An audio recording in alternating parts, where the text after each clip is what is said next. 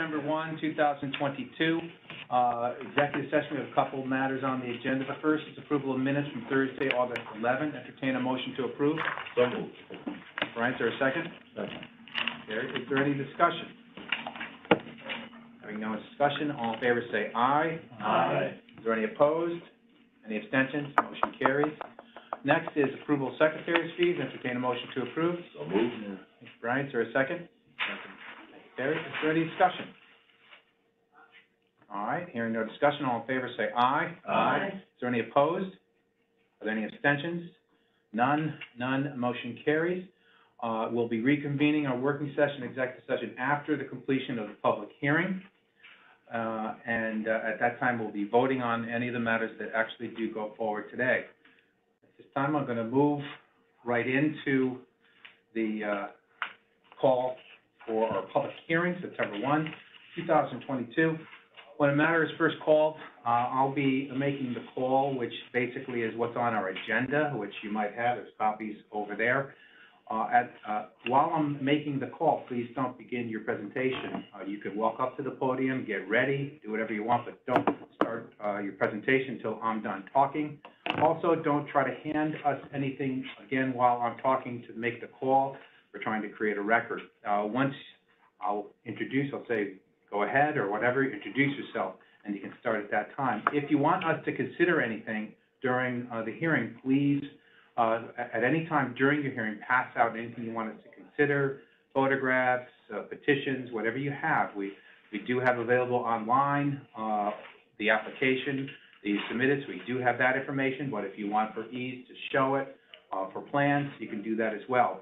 After the applicant's presentation, I will then invite anyone who's interested in the matter to speak. I first invite those that are in favor of the application to speak. And then I will invite anyone who opposes that application to speak. If there is any opposition, I then allow the applicant or his or her agent to address those comments in opposition to the application. That is a rebuttal time period for the applicant. It's not a time to restate your application. It's a time to address the comments in opposition. The meeting's being taped, and that's required by law. Why I gave the instructions in the beginning about not talking over me as the chairman or not talking over anyone else. It's very important that we be able to understand the tape. Only one person can speak at a time. Anyone who does want to speak, you need to go up to the podium and give your name and address. We welcome the comments. Also, if there's people that are commenting from remote, that's fine. I make sure I give enough time to allow you to chime in, raising your hand or speaking up on yourself at that time when you need to speak. I invite anyone who's interested in the application to address this board and discuss your thoughts about a particular application, whether you're in favor or against it. However, if your comments are too far off the point, I reserve my right as chairman to restrict your comments at any time. Anyone who's interested in the application, whether you're the one that's presented it, you're the property owner, or you have some interest in it, whether you're in favor or against it, you can remain after the public hearing.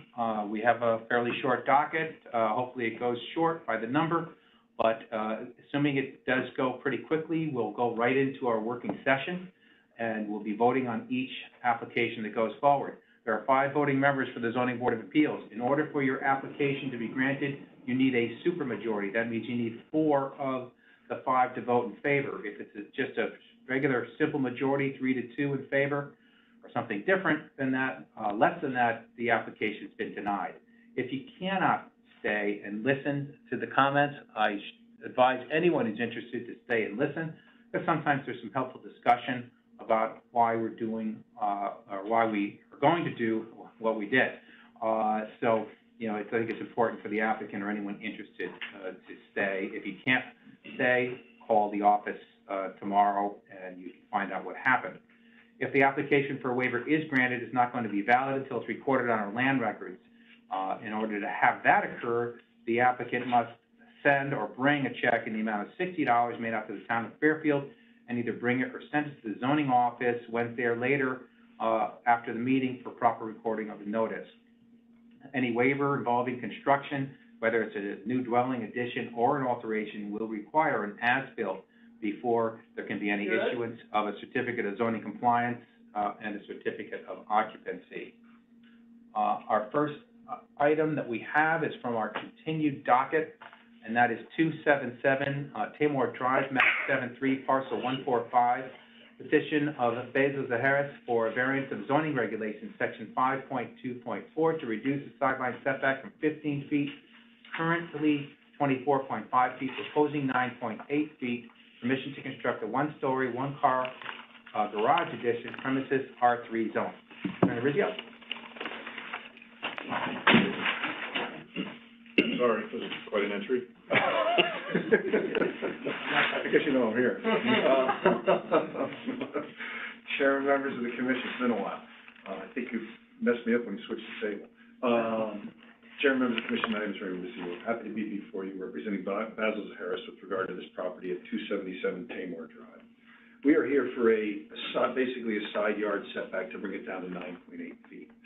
This is continued because what we did is we thought we could get a better plan. Originally, this is the way it was filed, but to keep it 10 foot, what happens with our regs, if the garage, one single-story garage is attached, it has a certain setback, the house setback. If it's detached, it's only 10 feet. So we had attached it and left it at 10 feet because we really didn't have much room.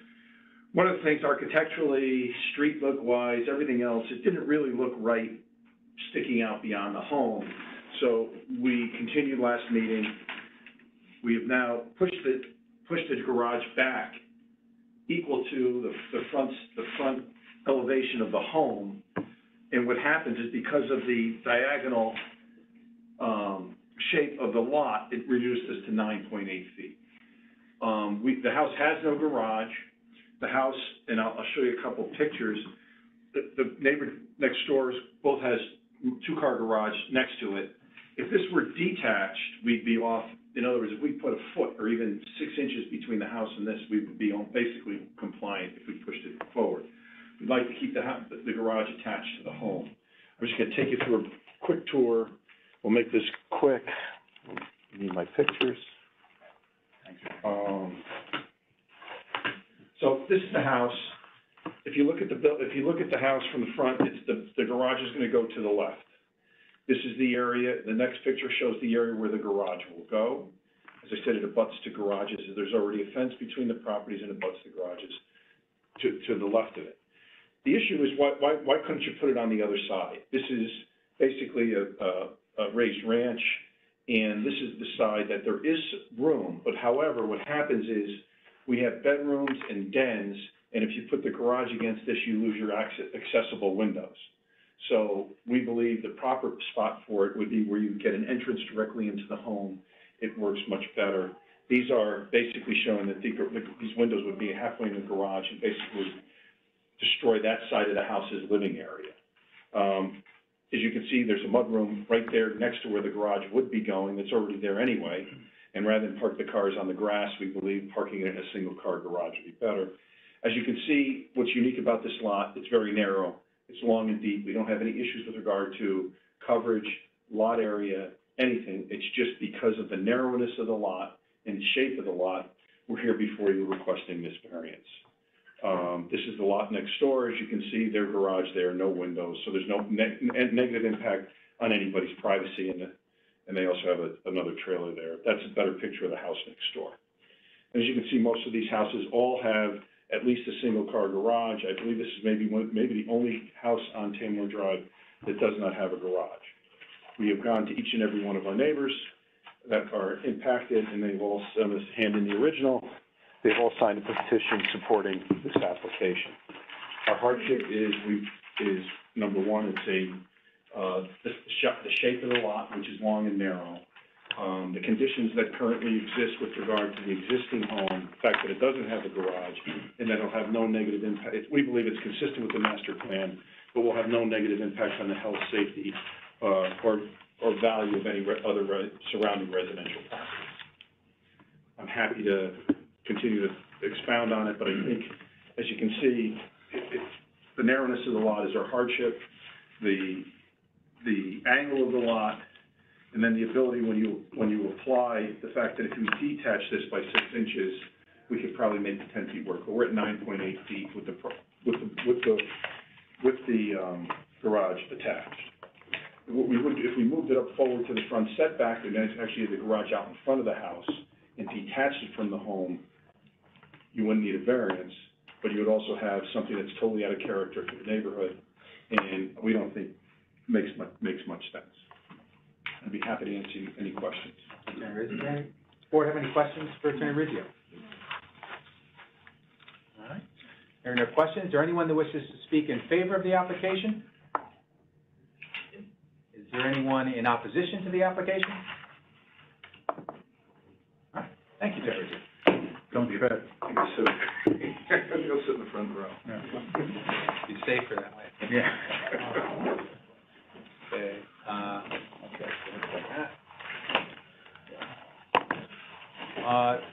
the general docket, number 165 Lounsbury Road, map 49, parcel 112, petition of John Olson for a variance of the zoning regulations, section 5.2.4.3, to reduce the street line setback for an accessory structure for 40 feet, proposing 3.2 feet, permission to construct a 12 by 18 one-story shed, premises R3. Mr. Olson, go ahead. Good afternoon. My name is John Olson, 165 Lounsbury Road, Fairfield, Connecticut. I am requesting to put a pre-built shed on my property there. I have a corner lot sloping, so pretty much my entire yard is a 30-foot setback. I apologize for I thought I sent some pictures in, but I probably didn't do it in time. The shed itself would be almost 10 feet off the curb behind a fence that's already existing there. It's also probably the most convenient location, and my yard slopes, and this is kind of like the flattest part of the yard, somewhat adjacent to the property. My Lounsbury Road is just a short jog, the part I live on, so my backyard is, if you look at my house, it's the side yard, but it's the back of the Presbyterian church, and I have, so it's a dead end. I have checked with all my neighbors. I've had them sign the documents that were requested, and I'm just looking for permission to do that. I do have a picture on my phone, which is a little more thing. I don't know if you want to pass it down. You had sent pictures by email. Yes. Oh, you got them. Okay. Yeah. Yes. There's a truck there. I kind of use that as a reference point. Behind the behind the truck, parallel to the fence, is where I'd like to do. Those are part of your record. Yeah. Okay. I didn't miss. They were forwarded to us. I was a little late, so I wasn't sure. So again, this morning. Anyway, like I said, it's not really obtrusive to the neighborhood. It's a very nice, expensive shed that matches the house and pretty much the decor of the neighborhood. I guess that's about all I have to say. If anybody has any questions. Thank you. Does the board have any questions for Mr. Olson?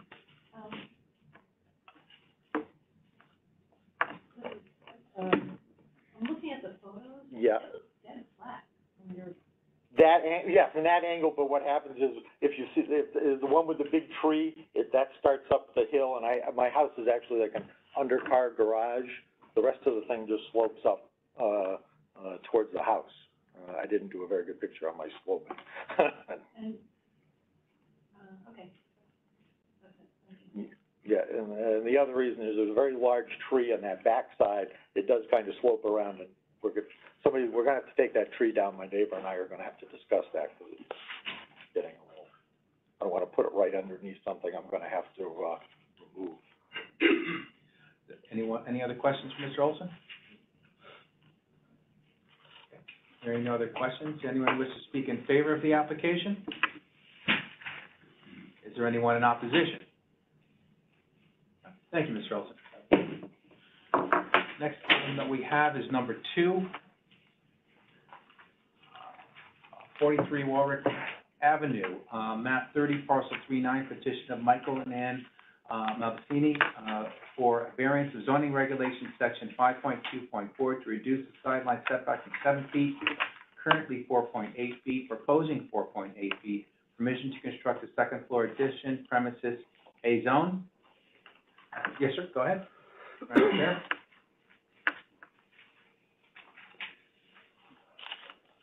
Okay, Mike Malvasini, 43 Warwick Avenue.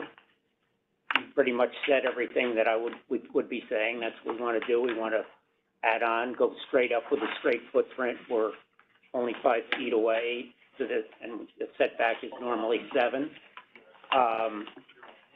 What I could say is, so you have all the information.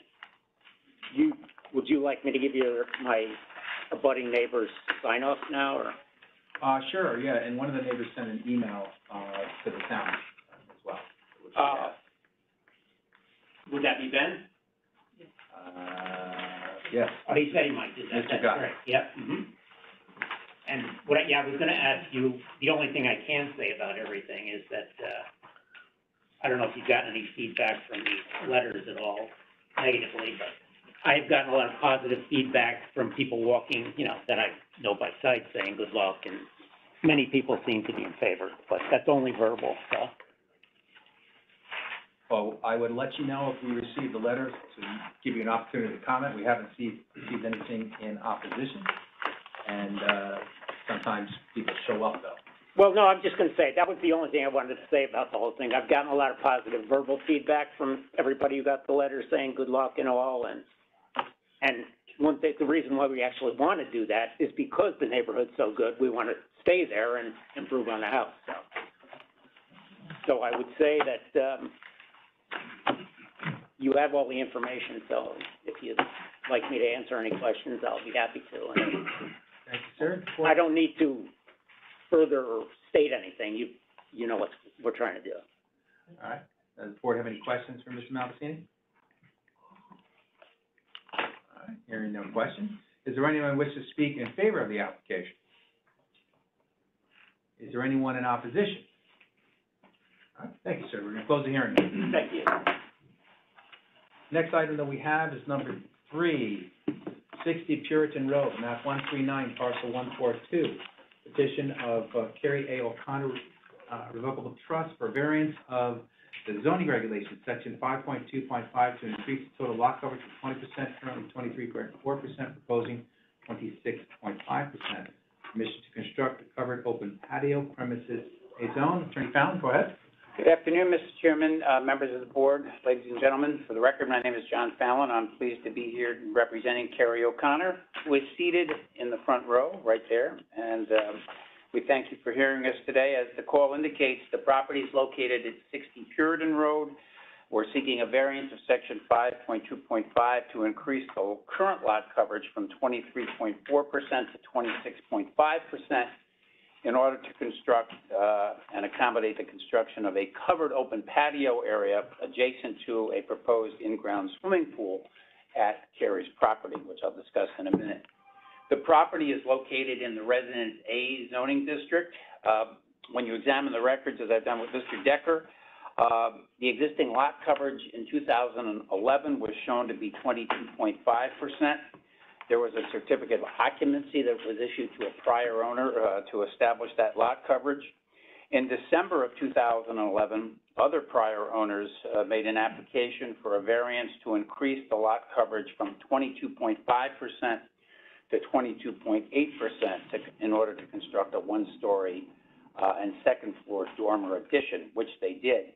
After Carrie bought the property and in conjunction with this application, a survey was prepared. That's the survey you have, and it showed the existing coverage to be 23.4%. When I reviewed that with Mr. Decker, it was determined that the prior owners had, in fact, at some point in time, constructed a small shed, as shown on the survey submitted, and that along the northern property line, and that's what led to the increase to 23.4%. So that's how the current coverage came to be. Of course, we're seeking a variance, as I've discussed, to take it to 26.5%. Now, what's the reasons for that? Carrie has 4 young, beautiful children. As you might imagine, looking at their mother, they're extremely fair-skinned, and for whom it's been recommended that protection from the sun be strongly advised. In addition, Carrie's parents who, live in Fairfield and visit the home regularly and would like to enjoy their grandchildren, their daughter in the new pool. They've both had significant issues with skin cancer. Unfortunately, Carrie's mother has suffered from both melanoma and lymphoma and has been medically avoided to try to limit and avoid direct sunlight. Similarly, her dad has had numerous precancerous lesions removed from his face and has also been asked to avoid direct sunlight. We looked at other options here, one of which, of course, would be umbrellas. Number one, we didn't think that was as attractive aesthetically as what has been designed here, but more importantly, they just wouldn't be a workable option due to the angle of the sun during most times of the day in the backyard where the pool is located.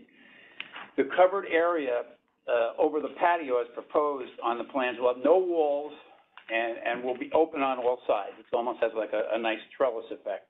It was designed by William Levy Architects here in Fairfield. I think it's extremely attractive, and it's important to know that what it's simply designed to do is to protect Carrie's family, her children, and her parents from prolonged direct long-term harm due to exposure to the sun. Pursuant to Section 31.2.22, the patio is not included in coverage. And if we didn't need to put this cover over the patio for the reasons I've set forth, it would simply, as grade level, not impact the coverage at all. But because it is got the roof over it under the regs, it has to be included in coverage. As I said, it's uncovered on all sides. It was professionally designed by Bill Levy. Carrie's reviewed the application and the design with all of her neighbors. You have a petition that I have submitted on her behalf, and all the neighbors think it's attractive and is a nice enhancement to the property. Obviously, we're going to comply with all other provisions of the regulations with regard to height, setbacks, and the like. This is simply a technical variance relative to the coverage because the patio doesn't count in coverage, but the covered area does. So that's really the application in a nutshell. We'd be pleased to answer any questions that you might have, and obviously the property has been subject to variances in the past relative to coverage. This is a small one, but it's solely to, as I say, accommodate this covered area of the patio for the reasons I said before. Thank you, Attorney Fallon. Does the board have any questions for Attorney Fallon? Go ahead, Jane. Hi. What's to prevent walls being built underneath this? If there was an attempt, you could make that a condition of approval, most certainly, but also that couldn't be done without a building permit, and at that point in time, that issue would have to be addressed. Okay. And then, you know what hardship needs to be? Yes, Has to be tied to the property? Correct. Not the particular needs of the family? correct. So what is the hardship that's tied to the I think in this, unique characteristics of this property? I think in this particular case, the location of the property, based upon the impact during certainly summer hours such as this, has significant impact.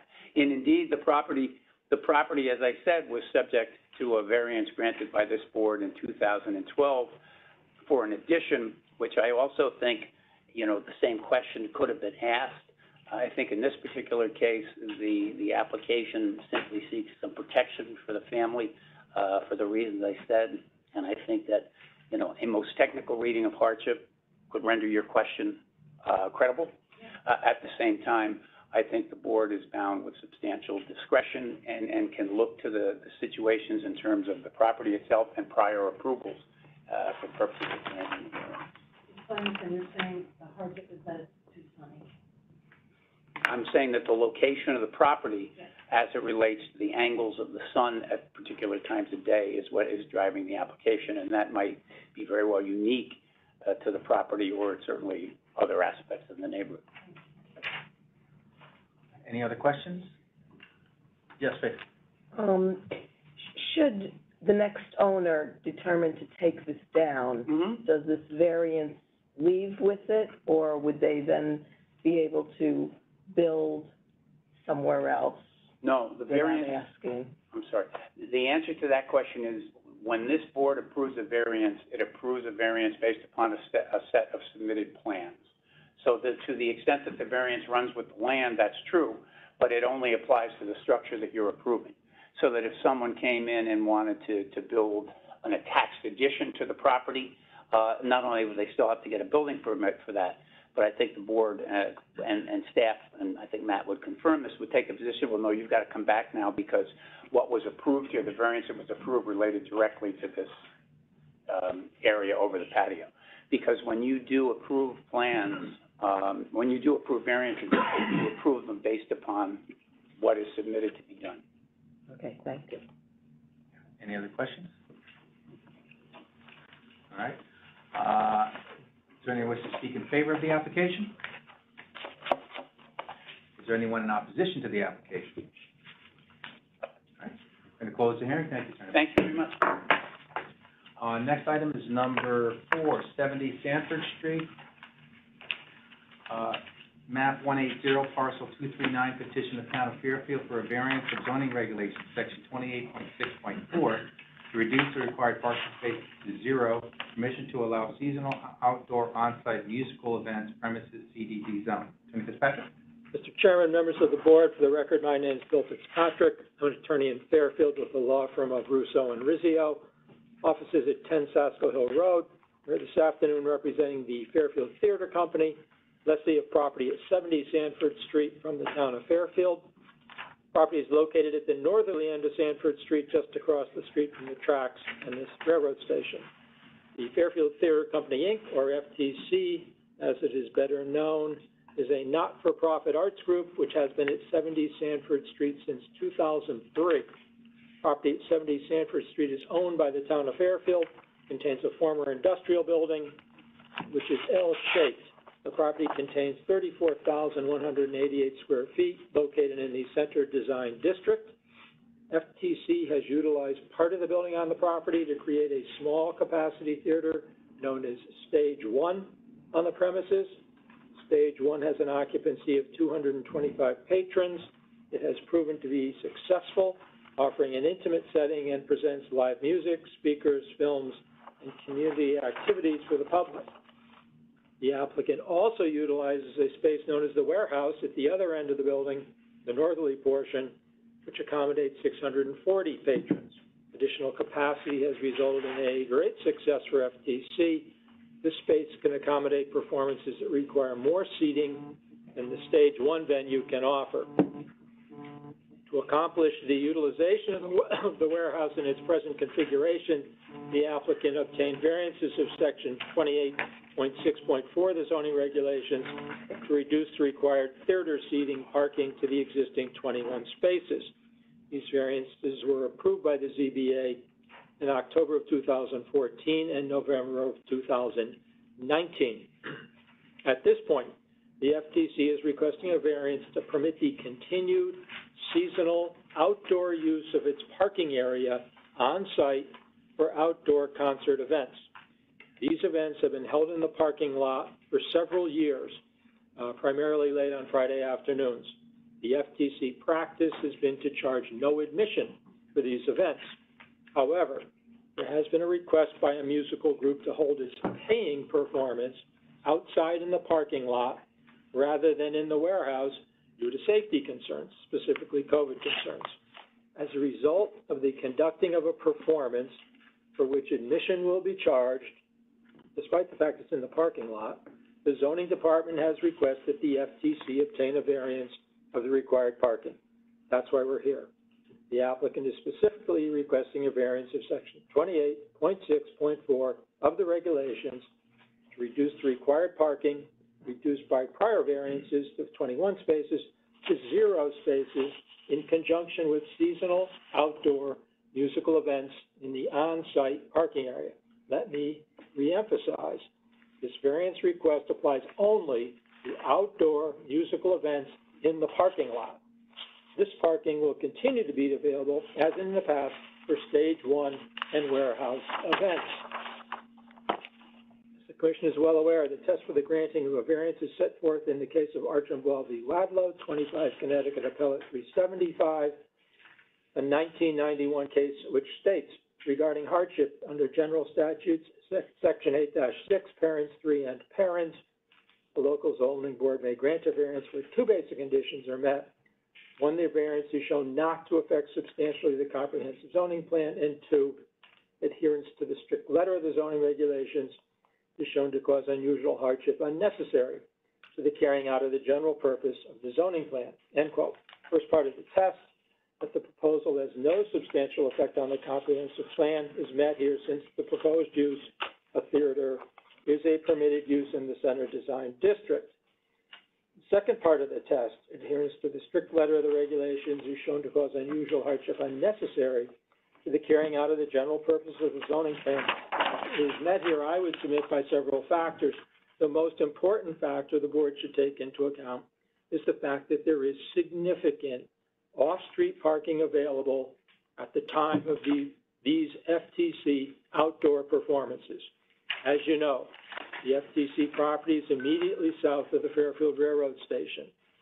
South of the railroad tracks, on the same side as FTC, the parking authority offers 123 parking spaces for public use after 5 p.m. North of the train tracks, 894 parking spaces are leased by the parking authority and offer the same public use after 5 p.m. The fact is, there are over 1,000 commuter spaces available within walking distance of FTC that are made available to the public by the parking authority after 5 p.m. All of the proposed events are after 5 p.m. Keep in mind, the parking lot has 21 spaces. We're talking about 1,000 spaces being available. Clearly, there's more than adequate available off-site parking within walking distance, which is readily available. As such, the purpose and intent of the parking regulation, I submit, is being satisfied. I should also note the FTC wishes to erect a small stage in the corner of the existing parking lot. The construction of this stage will not result in any change in the availability of parking on site. The applicant has not scheduled use of the indoor venues at the same time as the outdoor events. The indoor venues are used only for bathrooms and bar service and in the event of inclement weather. Approval of this application permits the continued use of the parking lot on site for seasonal outdoor concert events. It's important to note, on knowledge and belief, there have been no complaints to the town resulting from or pertaining to any of the outdoor events which have taken place in the past. The town of Fairfield is supportive of this request. Mr. Mark Barnhart, the town director of economic development, has submitted a letter in support of this application. The board's approval will permit FTC to continue to flourish as a community resource. FTC brings people downtown, which only benefits downtown restaurants and retailers. I encourage the board to vote in favor of this proposal. Mr. John Reed, the producing artistic director of FTC, is here with me, and John and I would be happy to answer any questions the board may have. Thank you, Fitzpatrick. Board have any questions? What's the musical group? Is it White Denim? White Denim. White Denim.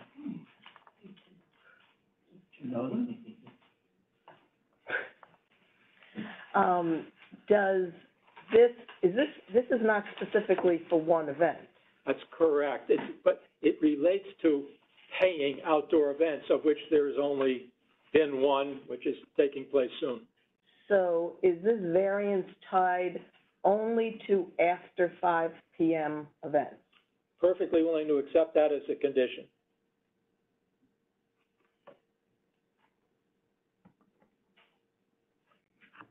Would it also be an acceptable or considered condition that these events not be scheduled in conjunction with indoor-outdoor events like multi-stage events or fests, et cetera? Should I step up there, or? Please. Whomever. I mean, we would prefer the flexibility to, if it makes sense to do an indoor event, as a practical matter, the sound transfers from outside to inside would make that very difficult. An example would be a quiet acoustic act outside and a louder act inside, so the inside act, there's no, what I'd say, noise pollution for that. Thus far, of the shows we've done, probably in the last 2 years, 17 shows,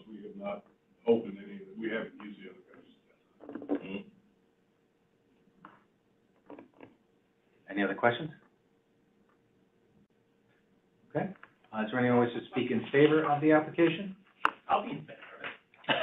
I'm a member, and I think it's an asset to the community, so. And just say your name again, sir? Mike Malvasini. Okay.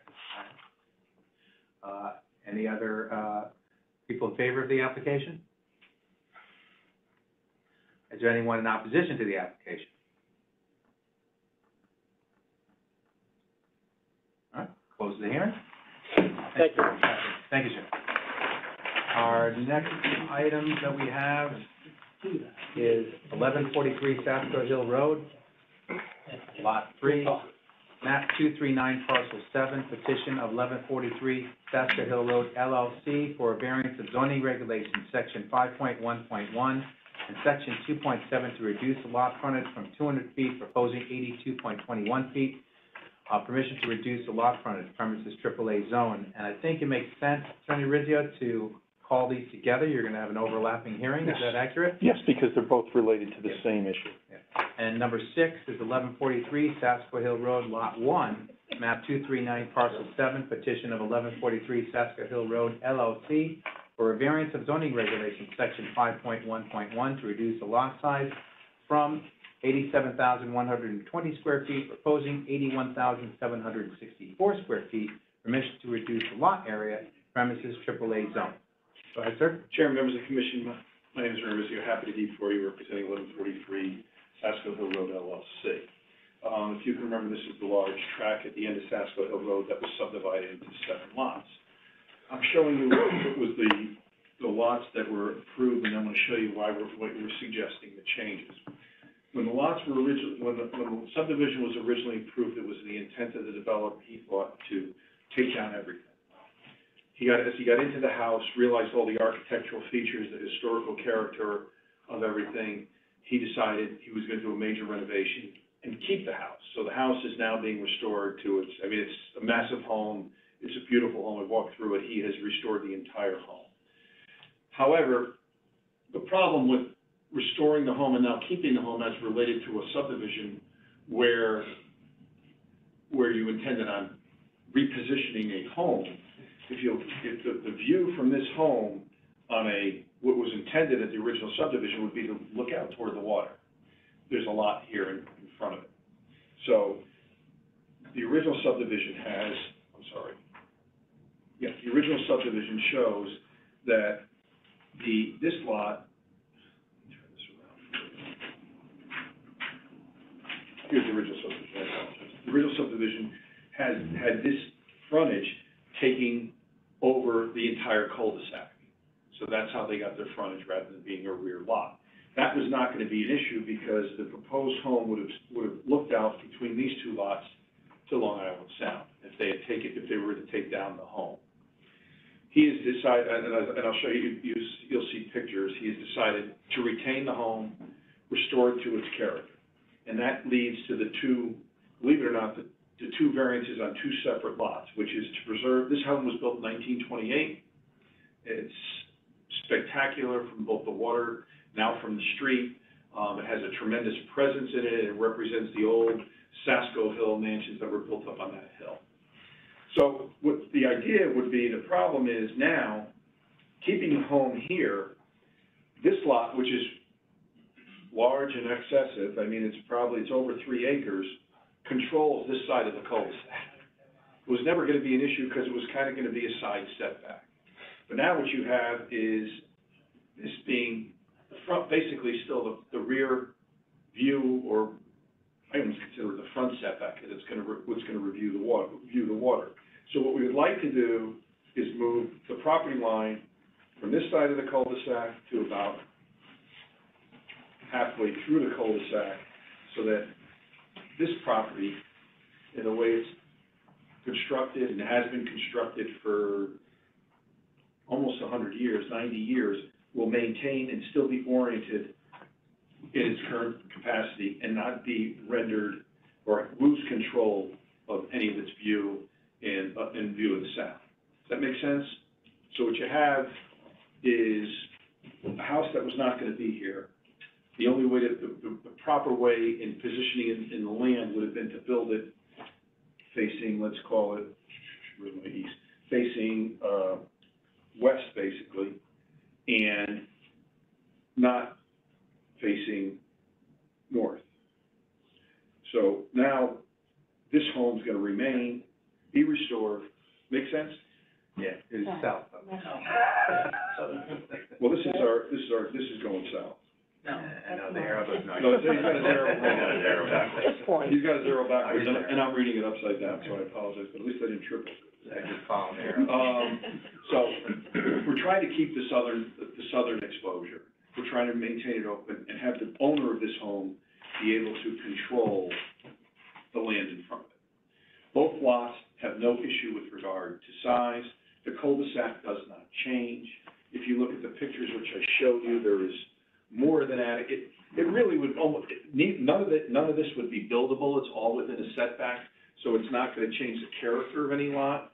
And the practicality of it, the view, the appearance of anybody from the cul-de-sac as to who owns that portion of the lot. This is basically a view, how far the view is from the cul-de-sac. As you can see, this is down looking out toward the house. The house is spectacular. That fire hydrant is about right there. And as you can see, there's more than significant area to, there it is again, it gives you a view of the house. So that's how big the yard is. It's really about everything on this side of the cul-de-sac going with this home. There is no, as I said, both are both very large lots. There is no issue with regard to lot area. We don't get any additional units. It's merely placing the lot line in an area that makes sense on what is a private road anyway. So it's not even a town road. It's not maintained by the town. It's not plowed by the town. So we believe that it was worth keeping this house.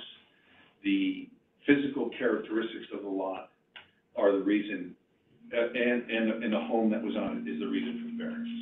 And that's for lot 3. That's for lot 3. Okay. Similarly, with regard to the front lot, in keeping the house, once the decision made to keep the house, the whole, get my back to my pictures, sorry. Should probably have Chris just put it on top. So, they have this beautiful cobblestone courtyard. Originally, that was gonna go. That is now staying. Problem is, the lot was designed back to here. Coming here, this cobblestone courtyard was gonna go away, so it wasn't an issue. The driveway all connects in here, basically just touches the back of the cobblestone courtyard. What we wanna do is just straighten out the lot line, which brings this lot down to 1.88 acres and makes this lot a little larger at 2.52 acres. This will give the ability to keep the cobblestone courtyard as we now straighten out the line, keep the cobblestone courtyard, allow for a planting buffer, allow for the driveway not to basically, in this beautiful courtyard, to sit on top of the lot. As I said, in the original plan, that was all to go. In making this argument, it's the amount of these historical features that we were wishing to preserve that are driving this easement. There is no additional lot being granted. This was gonna be 6 houses in a lot. It was originally gonna be just 7 lots. It's now 6 houses in a lot. We get no real benefit except to get this magnificent home and all of its physical characteristics to be able to remain intact. As you can see, the pictures of the house in the courtyard.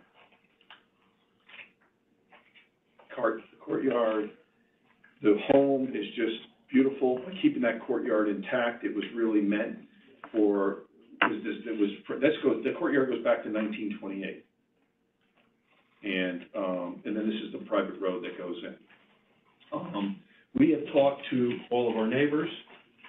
I'll also give you a little map to show you that having a lot, I'll show you the lots that surround us on the GIS map.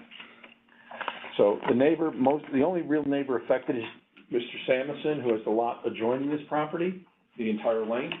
And he has, authorized me to tell you guys no opposition to this matter. He's been completely supportive of preserving the home and having the house properly subdivided. When you look to other if you look at the three other lots that basically are around our lot, there are 3 lots, you know, within probably 100 feet that are either 74,000, 62,000, and 52,000 feet. This lot will be, as I said, 1.8 acres. To the eye, you'll never be able to tell whether it's 2 acres or 1.8 acres. There's nothing gained except the preservation of all the important characteristics of this historic home. I don't believe as I said, the hardship is you've got a structure there that's been there for over almost 100 years. We are doing what we can to preserve it. It's, I think, one of the most well-known houses along Long Island Sound and certainly in town. And this will allow us to preserve its true architectural character and nature, without having any detrimental effect on any neighboring properties, creating any additional traffic, and having any effects on the health, safety, and residents of the town of Fairfield. I think pursuant to your plan of conservation and development, there is a desire to preserve these historic structures, and you know, and in this instance, certainly keep with the greenness of the property that has been there historically.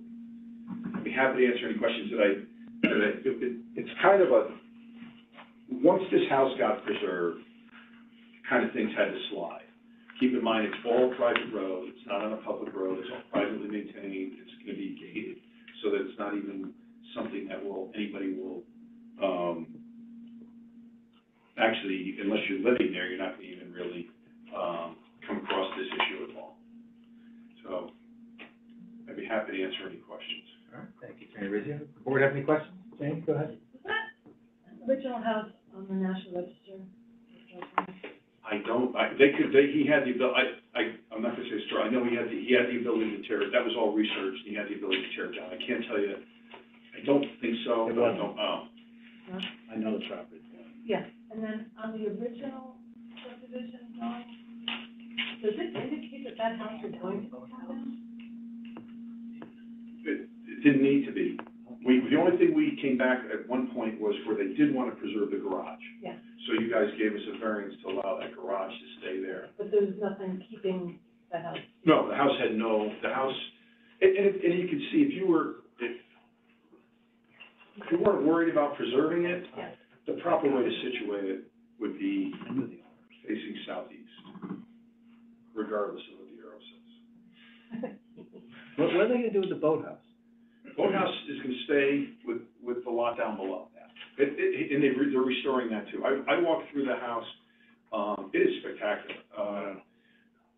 I certainly think they'd welcome inspection by the zoning board of appeals if they want to take a look, post-hearing to take a look at the piece. But it's a spectacular piece of property. The client really wants this thing developed correctly and is taking his time.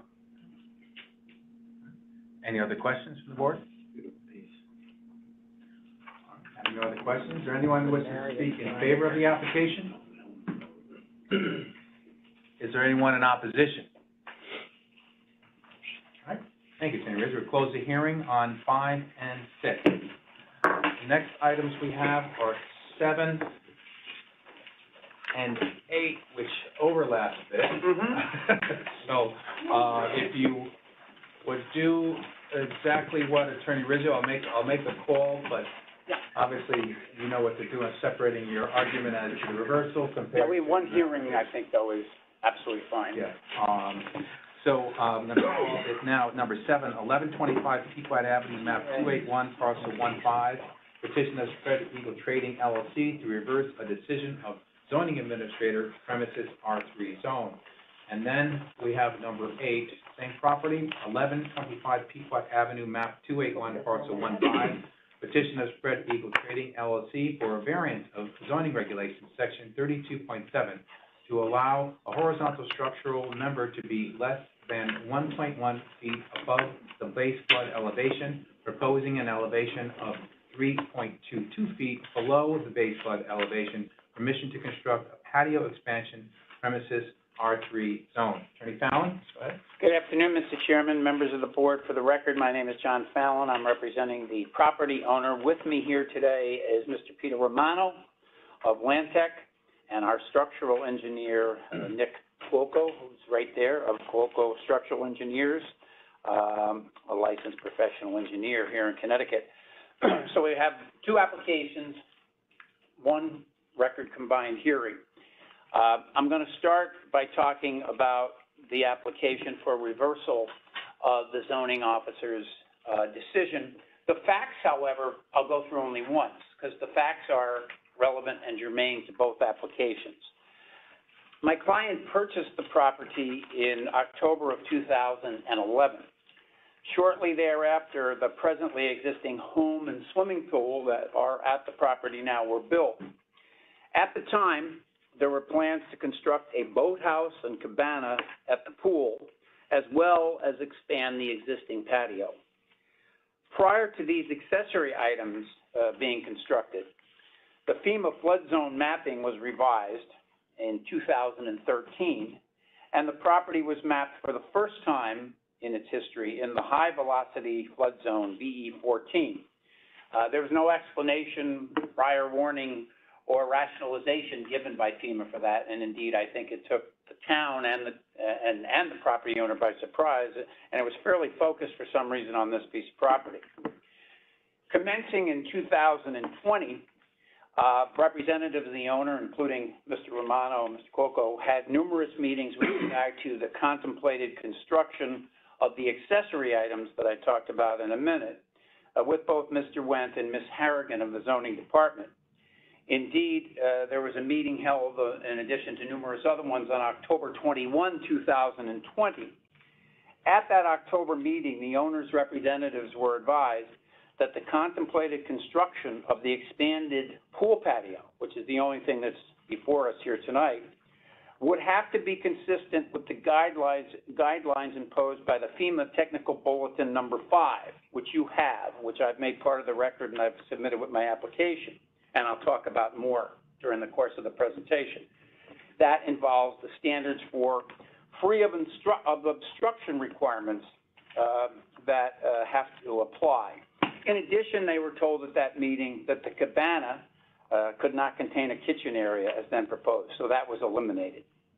At the meeting on October 21st, there were no concerns that were raised with regard to the patio terrace expansion. The pool is there, there's a patio terrace there, and this is just about expanding it as the plans show.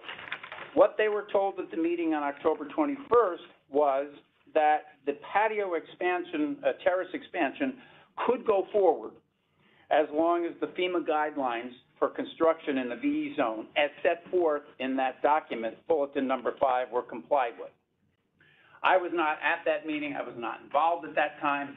I became involved because after a subsequent meeting on June 23, 2022, the applicant and its representatives were then advised for the first time that the proposal was not in compliance with Section 32.5C of the zoning regulations.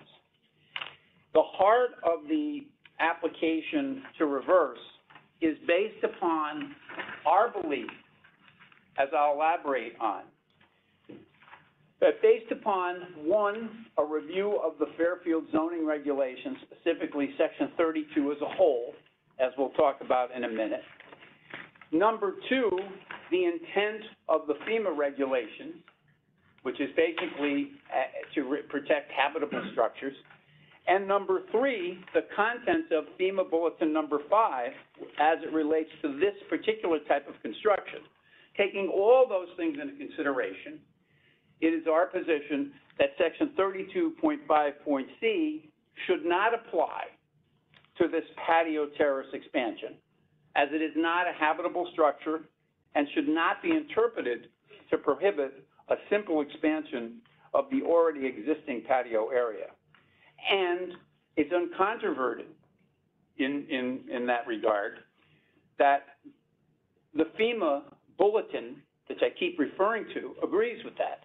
If you look at the FEMA Technical Bulletin number 5, March 2020, it was said, it makes very clear that based upon this set of facts, our interpretation of section 32.5C is correct, because the staff's interpretation of section 32.5C is not consistent with the provisions and guidance contained in the bulletin. Technical Bulletin Number 5, section R322.34, and if you have it there, it's important that you see it, says, and I quote, requires that slabs used for parking, floors of enclosure, landings, decks, walkways, and patios. It refers specifically to patios and similar uses that are beneath buildings or located such that they could be undermined or displaced and could cause damage, be either, one, structurally independent of the foundations and no more than 4 inches thick, have no turn-down edges, have no reinforcing, and have isolation joints at pilings and columns and controls or construction joints in both directions, no more than 4 feet apart. Mr. Romano will review with you in a minute our proposed construction. It's uncontroverted that we comply with that FEMA standard. And it's uncontroverted that that FEMA standard applies directly to patios. So it is our strong belief, and I also attached, and I won't belabor it because it's somewhat redundant, material from the American Society of Civil Engineers standards, very familiar by Mr. Romano and Mr. Coco, but in that, they too adopt the language of the FEMA Bulletin Number 5 as it relates to standards for patio construction in this specific zone. So before I go on, I think it's important that Mr. Romano give you a brief overview of what we very simply propose here, with reference to and with focus on the fact that it complies in all respects with the standards set forth in FEMA Bulletin Number 5 with regard to the construction of a patio in this particular flood zone. Mr. Romano. Good afternoon. I am Pete Romano. I'm a principal at Land Tech. We are a site civil and environmental firm out of Westport. There's a fair amount of work in Fairfield as well. I just want to give you a little overview, and you can take a look at the graphics, and you can pretty much figure it out for yourself. This is a site.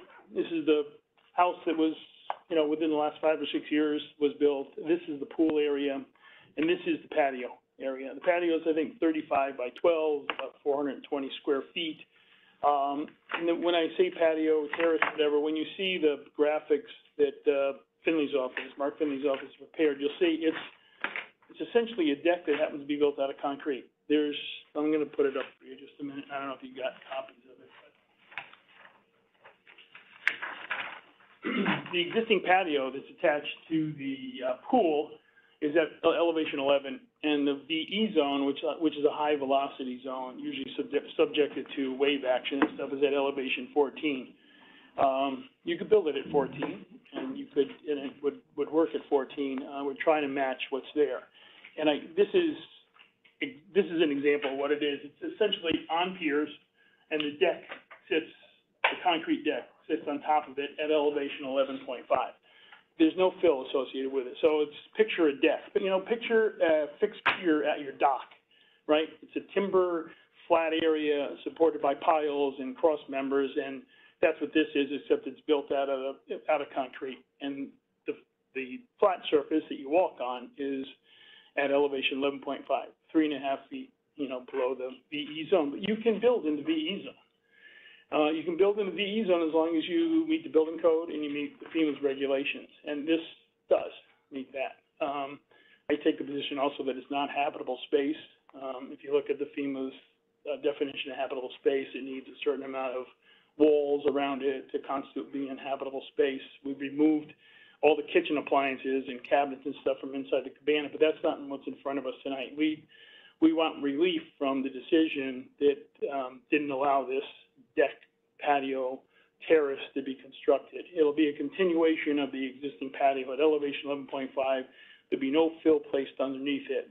And why we're here basically is because we have a horizontal structure that is below the 100-year flood elevation, and the regs say you need to be 1 foot above that. So that would put this patio someplace around 15, elevation 15 or 16.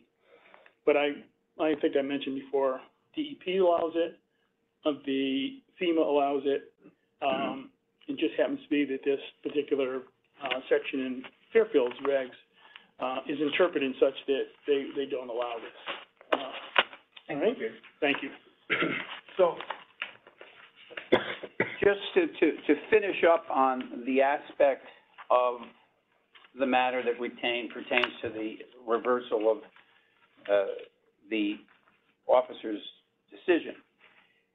As I said before, it's our position and our interpretation of Section 32.5C that the proposal complies with, and our interpretation of Section 32.5C complies with the FEMA bulletin and standards as set forth, the FEMA guidelines and standards as set forth in Bulletin Number 5, the American Society of Civil Engineers standards, which we've also made part of the record, and also the provisions that you'll find in Section 32.3F and 32.4 of the regulations, which provide that there be consideration there will not be any increase in coastal flood levels.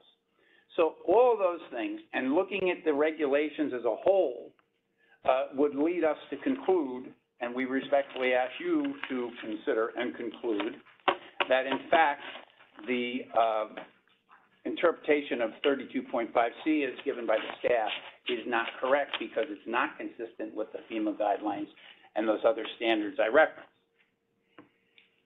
Turning my attention to the second application. Attorney Fallon, I think it might make sense and ease for this board that we had questions on the reversal before you go into Fine. the second. Mm-hmm. I know the fact it's a continuance, but I think it might be just a little easier for us to Sure. grasp it. Does the board have any questions relative to the first aspect, which is reversal? You might have some questions. Mr. Wendt gave us a memo, which we've all had available for his comments, and I think Attorney Fallon has addressed that to some extent. He may address it later after some questions, or may finalize it and sum it up at the end.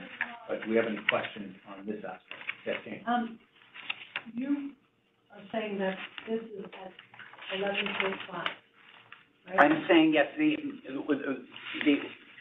The impact of the interpretation of the regulations applied by staff would require our proposal to have the bottom of the lowest horizontal structural member at elevation 15.1. That would be 14 feet plus 1 foot 1 inches. And what we're proposing, as Mr. Romano references in his presentation, is that elevation be at 10.78 feet. That's the variance request, which we'll get to in a minute. So, in other words, the underside of that slab is what you're, it's the 10 point, whatever it is. Correct. That has to be. Correct. If you accept Mr. Wendt's interpretation, then that underside has to be at 15.1, 14 feet plus 1.1 feet, if you interpret 32.5C in the manner that he does. Well, 32.5A is very specific about it being the bottom. Correct. Just so we know what Yes. we're talking about, not Yeah. the surface you're walking on. Correct. Okay. The lowest horizontal structural member is what it says. And why are you not backfilling underneath? Mr. Romano? We tried to keep, Pete Romano with Land Tech, we're trying to keep it just free-flowing underneath there. There is some limit on how much fill you can put in the VE zone, and so we're just keeping it open. It doesn't diminish any of the So capacity. wave action and stuff will have no Well, effect? it'll be a pier. The way I would describe it is, think about a pile that's holding up a dock, Right. right? It's designed to take the forces. I mean, you can build in a V, you can build houses in a Right. VE zone. So where are the columns? This is right here. So the rest of it is. Yeah. I mean, what's Right. holding up the outside This edge? is, it's another column on the other side. This cross-section doesn't show it.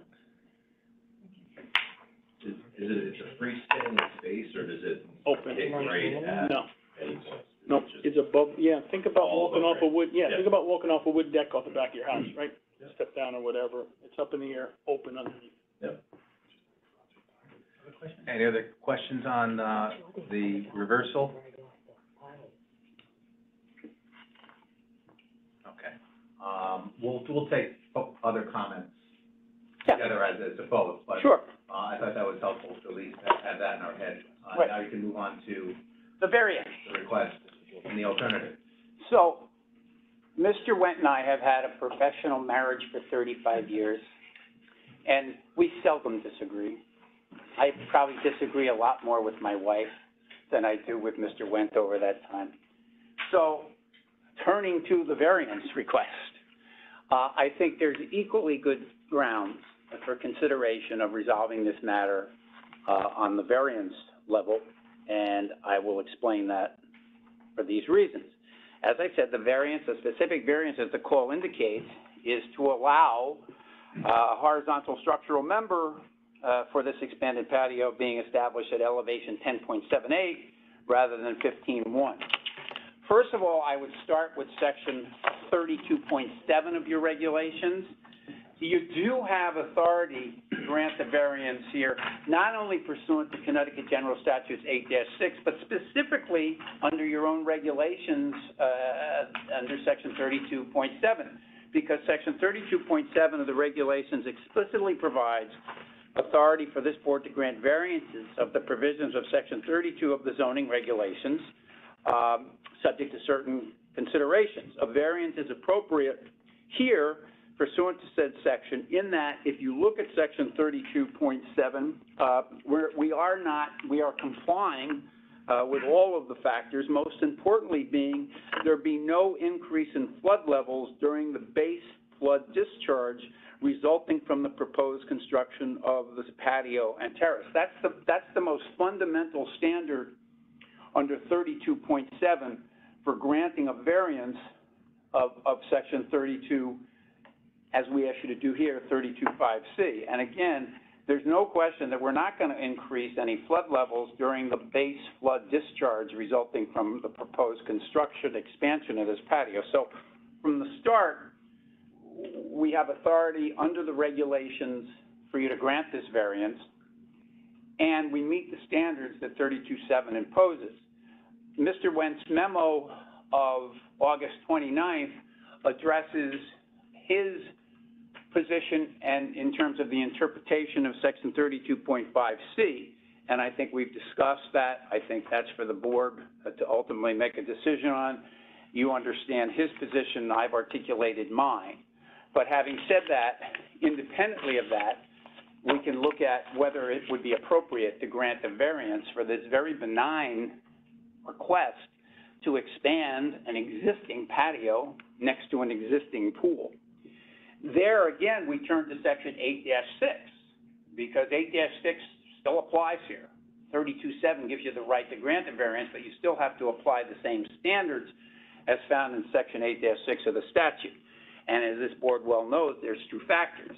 One, you have to find that what is being proposed is not going to substantially affect the comprehensive zoning plan and have harm, if you will. And the second is that there is some factor here in these facts that establish legal hardship. Let's talk about the first one first. Clearly, if the use to be allowed under a variance constitutes permitted use under the zoning regulations, then the Egan case, which I quote to you all the time, stands for the proposition that the first part of the test is met. Well, clearly, the expansion of this existing patio terrace area is an appropriate accessory use to the single-family residence which exists on the property. More importantly, or as importantly, in this particular instance, are factors that I already referenced, but will reference again. The granting of the variance will not in any way increase flood levels during the base flood discharge. Therefore, it's compliant with your standards in section 32.7.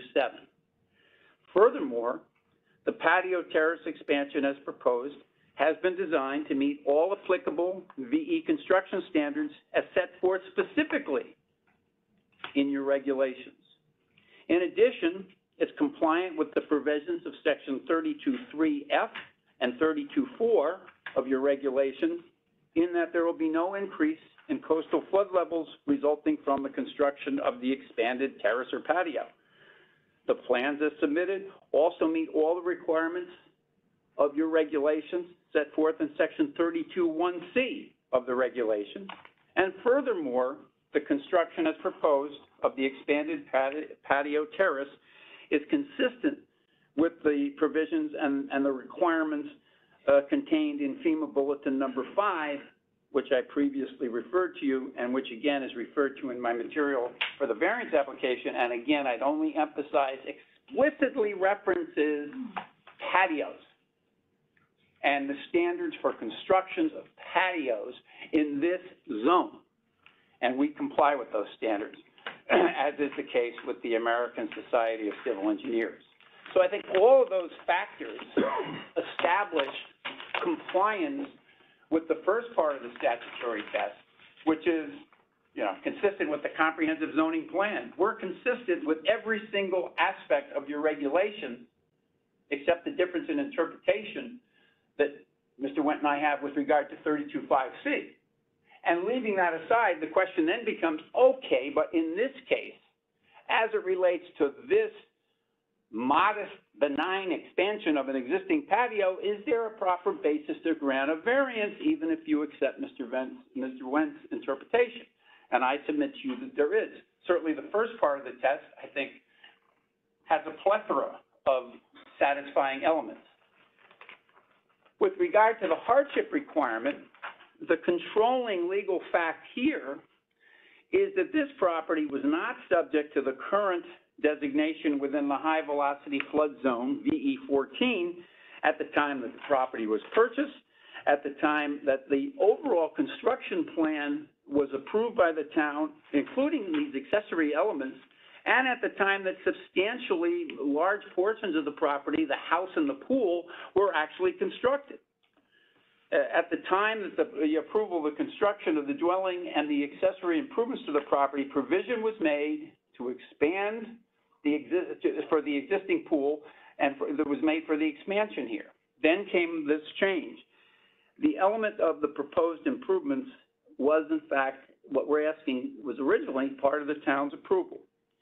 So when they changed the FEMA mapping, as they did, I believe very arbitrarily, in July of 2013, well after my client bought the property and commenced the construction, it seems to me that that obviously does establish a factual circumstances that creates a hardship situation, because the law is replete with examples where impacts of subsequent changes in zoning regulations can constitute hardship for purposes of granting a variance. And in this particular case, the overall change in the mapping mid-construction, when there was a set of approvals in place, seems to me to satisfy the hardship requirement.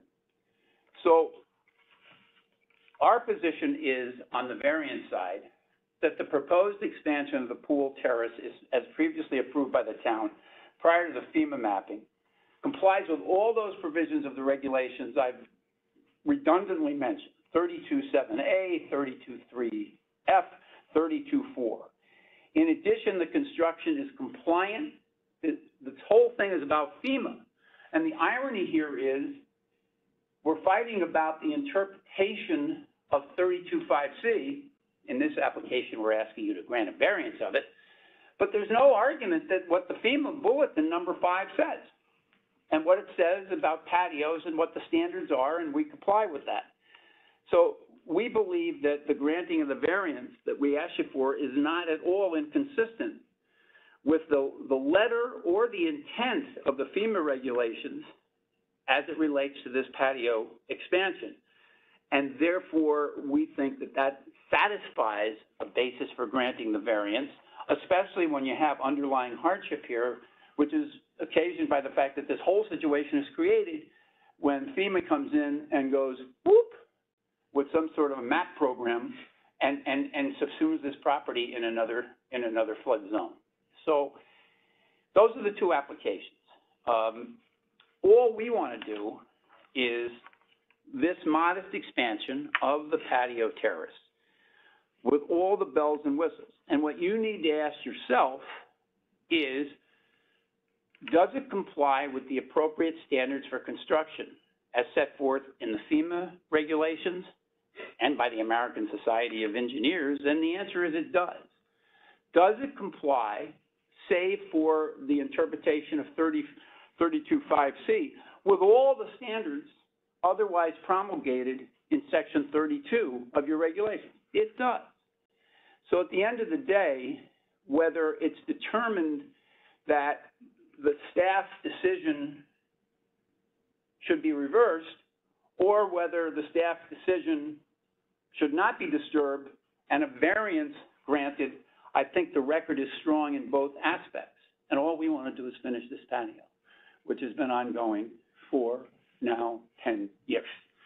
So it seems to me that you've got everything I can offer you with regard to this. I don't know if you've had a chance, and I know in your diligence you probably have, because that's the way you approach things, but to look at those materials we submitted, including the FEMA, to me that's overwhelming. And I recognize that staff would take the position that, well, we can impose a higher standard than FEMA.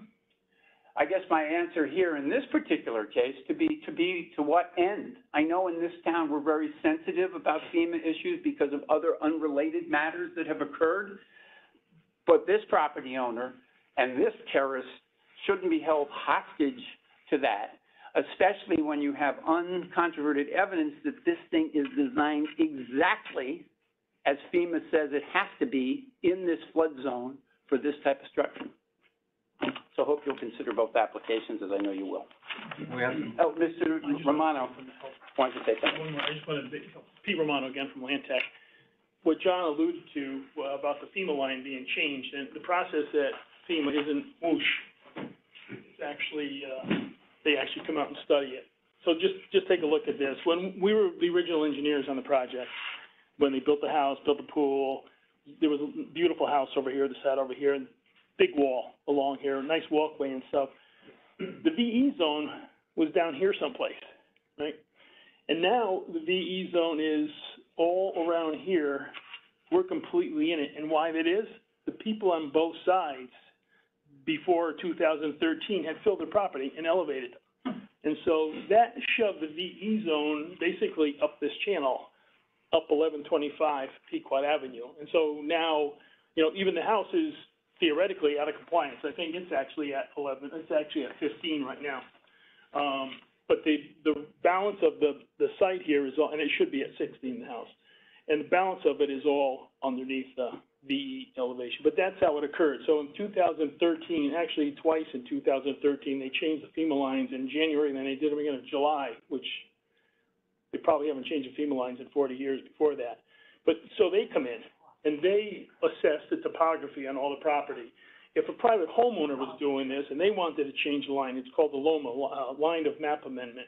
And so you go in there and prove to them what the elevations are, and that's how you get yourself out of the flood zone. In this instance, we just were, you know, bystanders at the time. They came in and redid the line, and if you look on the bigger maps, you'll see right up 1125, that's where the VE zone is. So it put us in non-compliance, basically, when they changed the maps. in 2013. Right. Thank you. Thank you, Peter. I don't know. We have some questions on the variance. Mhm. Jane? Well, can I just go back to the other, drawing, please? Mm-hmm. You keep referring to this as a patio? Patio terrace, yes. Right, but do we have a definition of patio? Because I think of patio is something that's on grade. And if this was built out of wood, I have it. it would be a deck, no? I So- don't, So What is the it same built at? regulations How is apply it to done? a wood deck, as you're saying apply to a patio? Well, I mean, again, the whole underlying thing here is you're in the flood zone, so it's the FEMA regulations. Right. The FEMA regulations, that bulletin number 5 refers to slabs used for blah, blah, blah patios. So that's basically what we have. I don't believe we have a definition in the regulations for patios, that I recall. But, that's essentially what this is. If you go out to the site now, there's a patio/terrace, choose your. Right, sitting on grade. Yeah, Yeah. it's there. All right. And this is just extending it. but extending it now in such a way that it would be compliant with those design requirements that are set forth in that FEMA bulletin number 5. I have questions relative to the variance. Mm-hmm. What is the thickness of this, slab? It's a concrete deck to me. Yeah, so Mr. Romano. That's what it is to me. So what is the thickness? I know it's 1 foot 6 inches at the end, where you have a little, raise, but what is the main full body? Maybe Mr. Pope can answer that. Nick, can you come up to if you could answer that just so they can pick you up on the microphone, identify yourself? Hi, I'm Nick Cuoco, Cuoco Structural Engineers. The deck is approximately 8 inches thick of concrete. We've got a curb around the end to basically allow the partition and railing and so forth to be attached to. That's going to be required so that you don't fall off the deck. You know, it's kind of a weird way of saying it, but it is what it is. Question I have, and maybe Mr. Copeland, maybe Mr. Romano, concerning FEMA, and I understand personally why FEMA has those regulations, and Loma, I chose not to do it, luckily, because I had flood insurance, because I didn't do that. They don't want the structure to divert the water and channel the water, is one aspect. They don't want structures floating and damaging other properties. Mm-hmm. So what about this design helps us to comply with 32.7, that this isn't increasing any floodwaters? Okay. In the FEMA bulletin number 5, the first part, as Attorney Fallon mentioned, is you need a 4-inch slab maximum, so forth, unreinforced, blah, blah, blah. The second part of that, which the zoning regulations arbitrarily, or in my opinion, inadvertently, I would like to say, deleted, is the aspect that allows any structure that is within a flood zone to be designed to accept and resist those forces associated with that flood event. So this slab is being designed to resist the uplift forces that are caused by the, should there be a flood elevation or a flood event trying to lift the slab off the ground or off its foundations. It's being founded in the ground. It really doesn't show up very well, but I know you have copies of these. You'll see here there's roughly 2 foot by 2 foot concrete columns in 3 distinct locations that are supported on a concrete pile cap with piers or piles that are anchored down to resist the uplift forces. So this is not going to be able to, in addition to the 8-inch thick concrete slab, it's not going to just be able to lift up and float away. It's not going anywhere. On the other end, it's being connected to the existing concrete retaining wall, which was built during the initial project. That's not moving and going anywhere at this point. So for this section of deck to float away, you would really need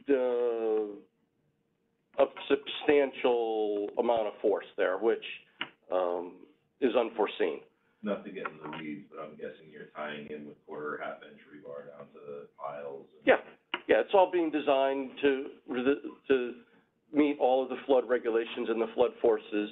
The major issue here is going to be having the flood or the wave action striking the end of these things, which it will be designed to carry that force. I mean, there's no difference in designing this as if you were designing, you know, as Attorney Fallon and Mr. Romano mentioned, going into a dock. You've got docks that are down below the flood line. The flood line or the docks themselves are designed to take the horizontal impact of the wave action.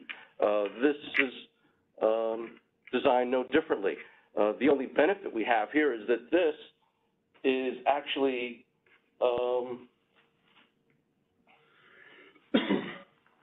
if you were to look from here, from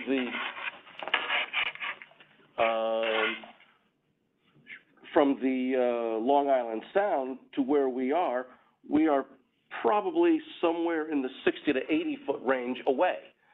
So,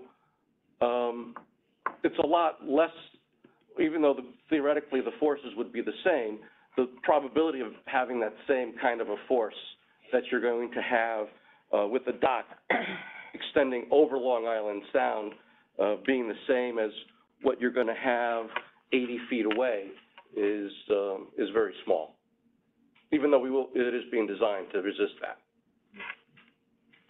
Any other questions? No, good. 6 months before that arbitrary change in FEMA regulations, we had Sandy. Do you have historical documentation on where the water came? I do not know. Essentially, that elevation change was from Sandy. So how much water would have covered this patio? Well, in Sandy, strangely enough, it wasn't a 100-year flood. It was the wave action and the wind forces that created it. So if we took a 100-year storm, right, and we agree now that it's 14 in this area, you'd have 3.5 feet of water over the site. Ground somewhere around 11. The other thing there's again, the FEMA regulations, the FEMA Bulletin 5,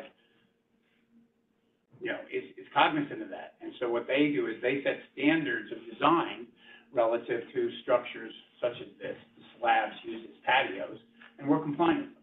So that even in that circumstance, and as Mr. Cuoco just said, this thing is built in such a way that, likely it will withstand.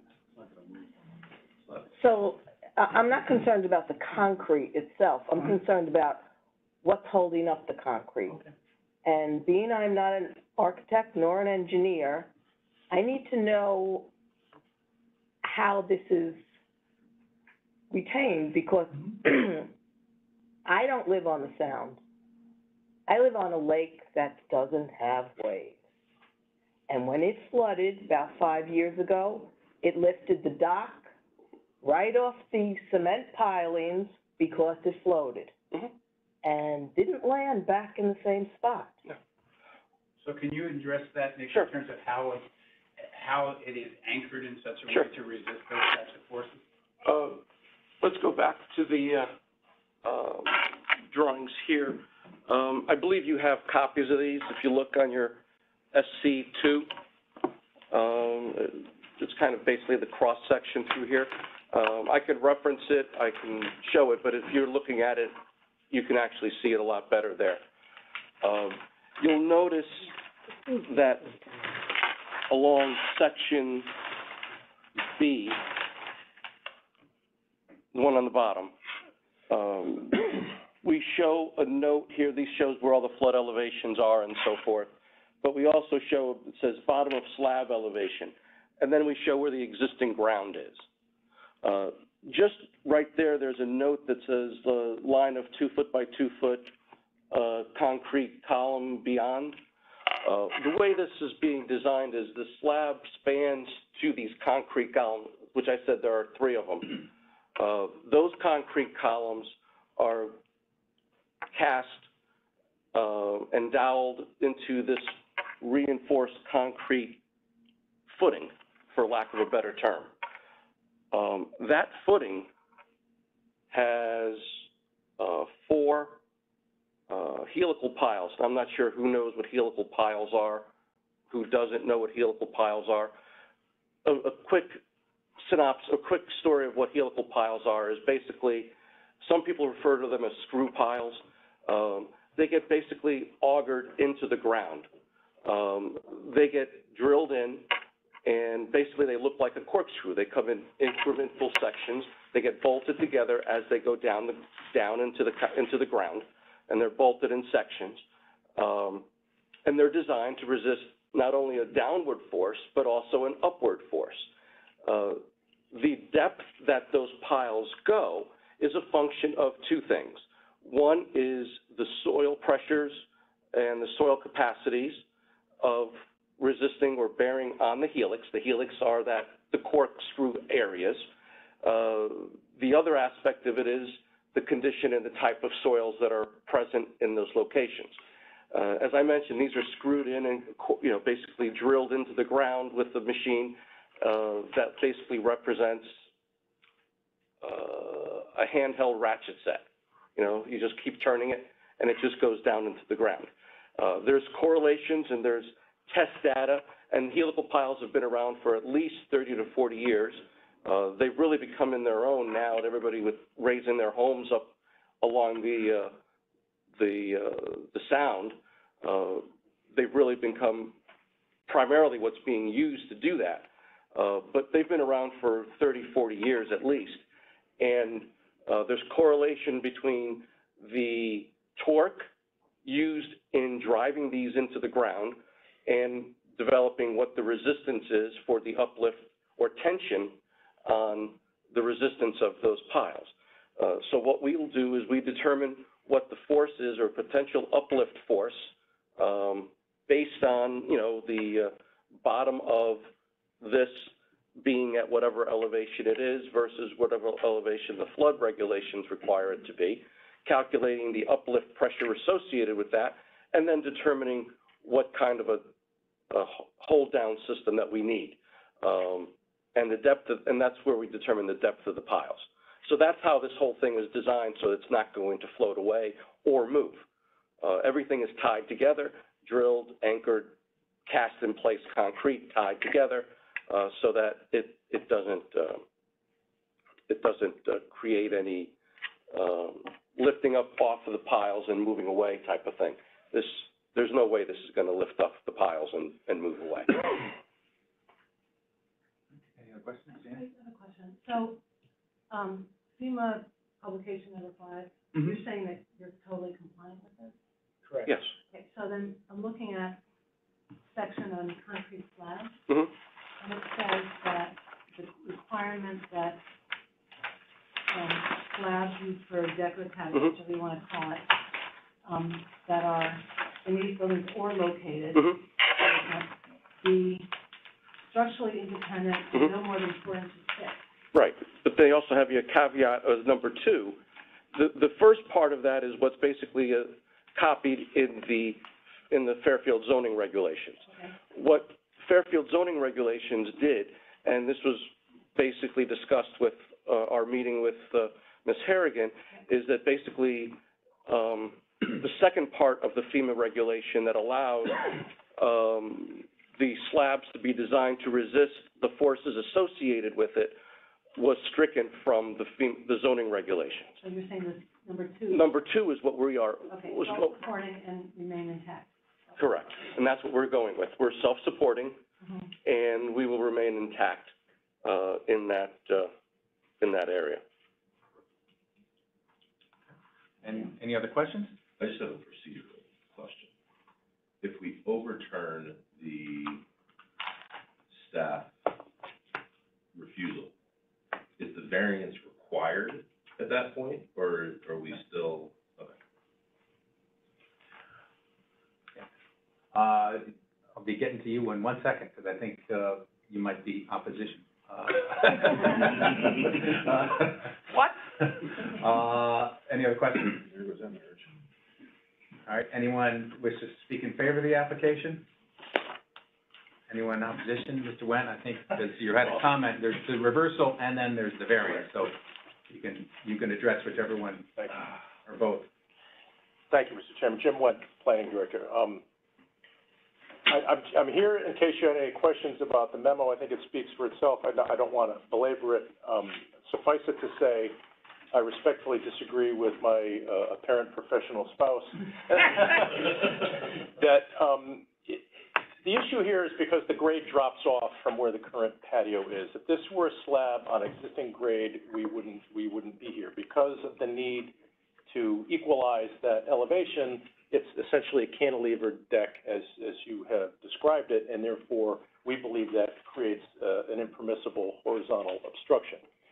Having said all that, I want to make clear for this record that we're not objecting or taking a position on the variance application. We do certainly disagree with the position on the reverse and modified piece of this application, but I'm not here to take a position one way or the other to advocate for or oppose the variance application. I do agree with what's been said, that this particular property is somewhat uniquely impacted by the revision to that map. And I also agree that this current design with the open concept is a lesser of an obstruction than a previous version of the plan that called for fill and a retaining wall. So I just want to make clear that we're not here objecting to or necessarily advocating for the variance, but I do respectfully disagree with the position taken by the applicant with respect to the interpretation of the regulation. And I'm happy to answer any questions you may have. I actually have one really quick for my own lexicon. Would that, is what's proposed here technically a cantilevered system because of the piles front and rear? Or is it, because it has the front pile, it's not a cantilevered system? Yeah, I mean, I'm not a technical enough expert to be able to say. I don't think it's technically cantilevered because it has that other column. I do have great confidence in Mr. Cuoco's ability to design a structure that will sustain the forces that may be placed upon it. But if this natural grade continued across and they wanted to expand their patio, we wouldn't be here. It's just by fact that it either requires an impermissible amount of fill or creates that obstruction is what the technical issue is here. So I don't know if that I don't know that it's technically a cantilever since it's supported by columns at the end, but the way this is designed, I think it represents a minimal obstruction. I think my fellow commissioner's concern would be more valid if it were a cantilevered system, because all of the weight being at the extreme end and having less possibility of concrete. But with the front pile, I'm a little more set at ease. Any other questions for Mr. Wen? Well, it's a question about the detail in here, not from Mr. Moore. Okay. Let me see if there's anyone else in opposition. Is there anyone else who wants to speak in opposition? Okay. Attorney Fallon, you can comment on that. It was a hybrid of opposition and not opposition. No, I know Commissioner you had a question, because we can get. I'm just zeroing in on section here in 5. Mm-hmm. If we're gonna look at, number 2, Mm-hmm. it says that the slab has to be self-supporting, Mm-hmm. but it's tied into an existing foundation, so how is it self-supporting? Nick, do you want to address that? The slab itself, You come up here. the self-supporting means it uses itself to be supported or be supported by its own means. So we are using the existing wall to support one end of it. So how is it self-supporting? Are you just talking about that portion that's out beyond the existing patio? Well, this whole area here is the deck. I mean, we could theoretically, just as easily, put another set of concrete columns right alongside there. So does it meet that definition? In my opinion, it does, yes, without it. Doesn't it also define self-supporting as being independent of foundation, not specifically any pre-existing? I thought it said or independent of foundation for dwelling. Mr. Romano may want to, I have an interpretation of that may help, but. Yes, and Mr. Romano too, so it seems there's a lot of knowledge in the room. Again, Jim Wen, I don't know that that's directly applicable because it's really talking about slabs that are on grade. Yeah. So this really, I don't think necessarily applies there. It is a structure that's above grade and is supported and is going to be certified to be able to withstand flood forces, which is a key component to all of this. So I don't know that that section is a direct match to what's being proposed here. That's what I'm wondering. Yeah. I don't think it's particularly germane to the question at hand, in my opinion. All right. Any other questions? Any other follow-up, or are you all set? Well, I just want to thank Mr. Wen for his comments, and the candor of the comments. You know, we can agree to disagree on 32.5C, but I think I would end where I was, and that's with, okay, then let's talk about the statutory basis and the regulatory basis for a variance of 32.5C so that this property owner can finish this project. And I think you're well served by your record here, including Mr. Wen's comments, you have 32.7, which authorizes you to grant variances, provide certain conditions are met. In this case, those conditions are satisfied. There's not going to be any increase in flood potential.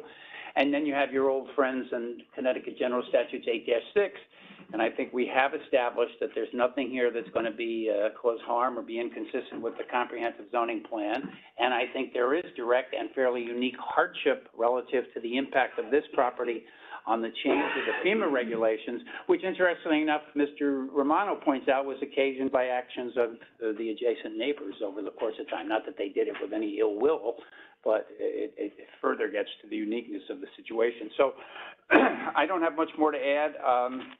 I think there's a strong basis here in the record on the applications, but most especially, and in light of Mr. Wen's comments, I'd ask you to consider the variance application because I think this has got to be one of the most significantly designed structures, and Mr. Coco, I should say without embarrassing him, his reputation is well known in this community and others in terms of his abilities as a structural engineer.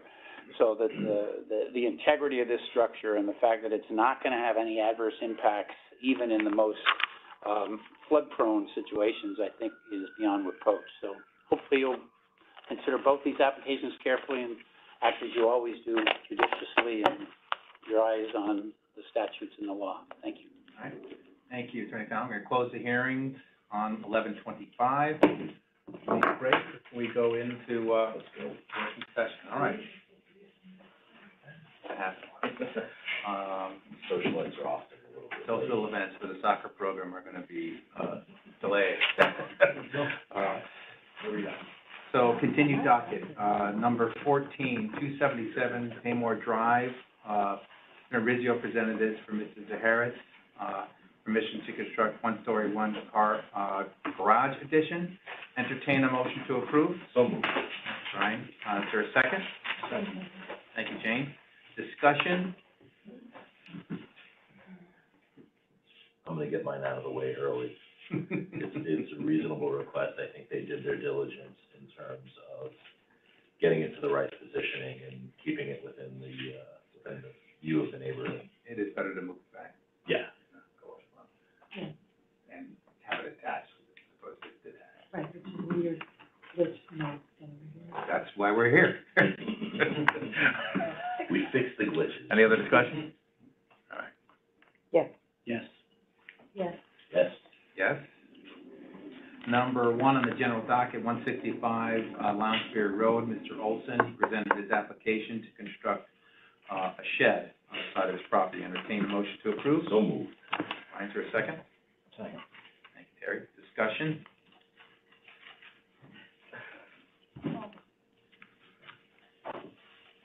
No one's objecting, no one in the neighborhood are objecting to it. No. His is the only house on that little street, and Yeah. then you got the church. And Yeah. it's just an easier access way for people to the church traffic. So the only time you have traffic is when they're picking up for first light, for the summer program, or dropping off, or when they're going. You can't say no to General Patton. No. Looks like General Patton. I'm going to bring it to a vote. I was going with Carmicosa. Yes. Yes, Yes.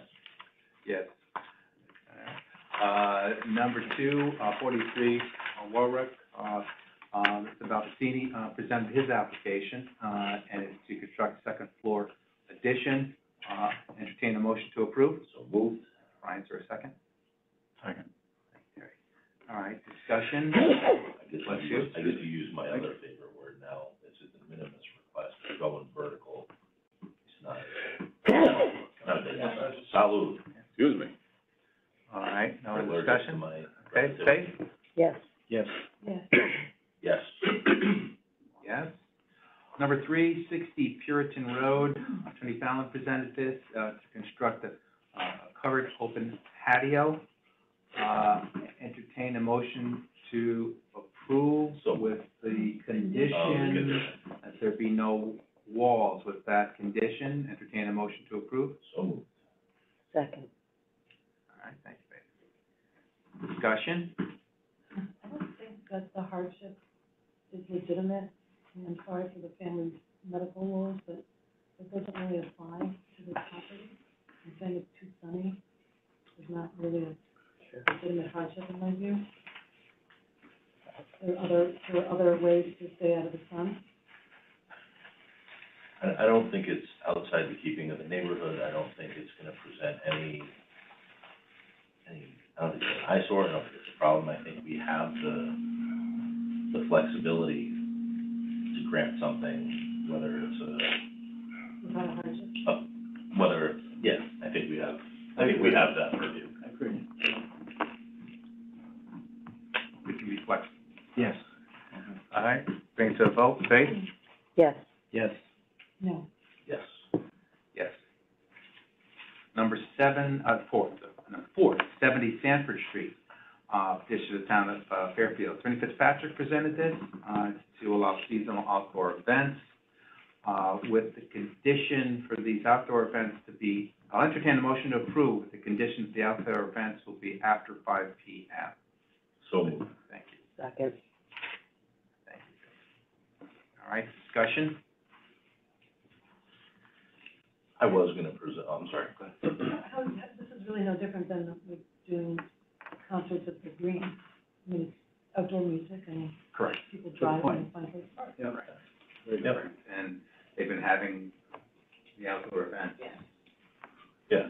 For a long time, for a while now, Yeah.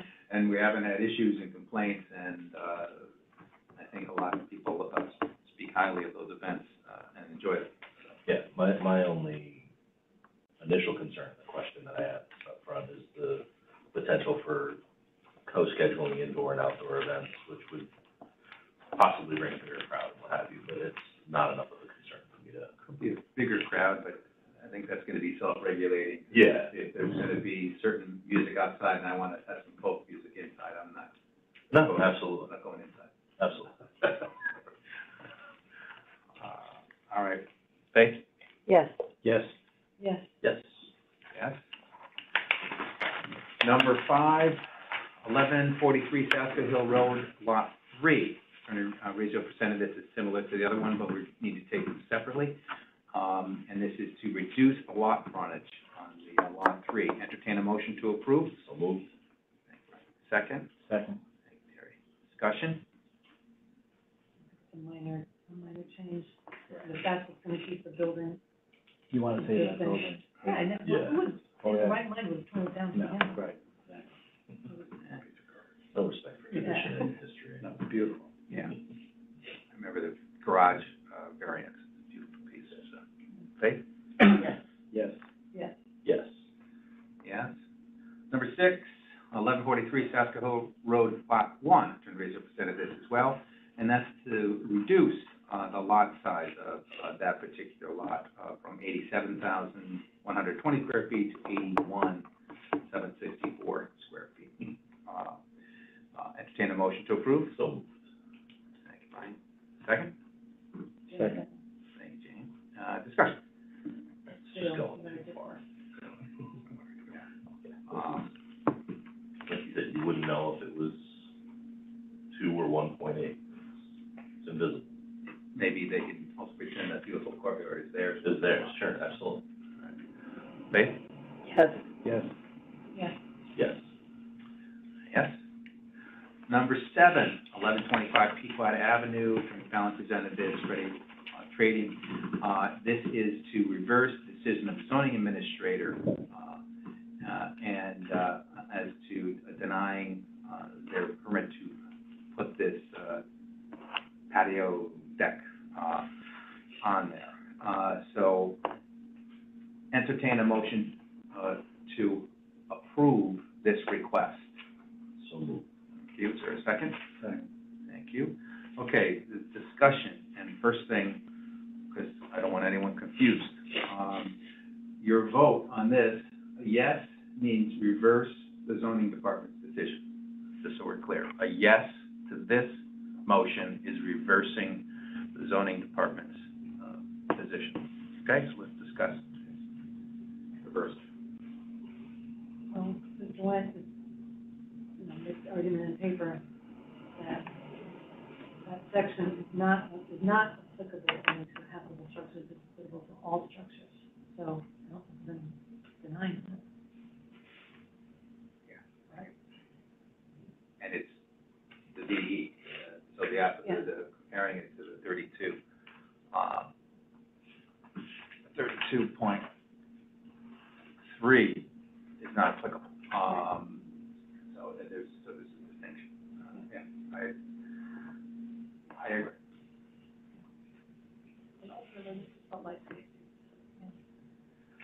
All right, so bring it to a vote. Yes means reverse. What's your vote? So yes is I'm voting for the engineers and not for the staff. To reverse the interpretation of the zoning regulations. Am I allowed not to vote? You gotta vote. Yes is reversed, no is not reversed. So no is in support of the staff. Correct. Right, yes is in support of Attorney Powell. So since I cannot not vote, I'm voting no. Okay. Yes. No. That has been denied. Number 8 is 1125 Pequot Avenue, Ready Trading for variance of the zoning regulation 32.7 to allow the patio deck. Attorney Fallon presented this. Entertain a motion to approve. So, is there a second? Second. Thank you. Discussion. On this, I think they satisfied 32.7, in particular A, and the structural integrity of this. So, Yeah, I think more they're than entitled to a confident. variance. They have a unique property by our zoning department's own statement. Right, and there's actually something we didn't even talk about, because if you do this, then you have to acknowledge that there's no insurance is gonna cover you if something happens, is that correct? Insurance isn't gonna cover this anyway. Yeah. It's not gonna cover the cabana, it's not gonna cover anything else out there. I don't know, FEMA's pretty generous to some people. Trust me, FEMA does not cover Yeah. out there. Trust me, I had 3 Rockaway houses go down, Trust the and, one who got denied. some people made out well. The I only did fine, thing, but I got denied on the outside structures. My shed, my everything else. the only thing that I wanna just verify for my own edification, you can answer this, is that nothing's going on top of this thing. This is just the approval for the deck, for the decking. I think they might have a couple chairs. I don't understand. What am I Thank you supposed for to- literalism being what it is. I'm referring to any structure or tied to head, whatever. So I just, don't feel capable. we're just of dealing with the voting. slab. Yeah, that's, they built it well. They're going to build it well. Yes. Mr. Cuoco has been an expert witness structural engineer in many cases, I'm aware. Yeah. He knows his stuff. Yeah. All right, bring it to a vote. Yes means the variance is granted. See? Yes means they get to I'm not build being it. a wise guy, I just want to be careful. You're gonna need to clarify what the difference between 7 and 8 is better, because I do not feel capable of voting on something that has to do with safety, and Well, so basically, he wants a variance to build this, and how is this different than 7? 7 is to reverse the zoning department's decision that they couldn't just get a permit without getting a variance of the regulations, because the zoning department's interpretation of 32.5.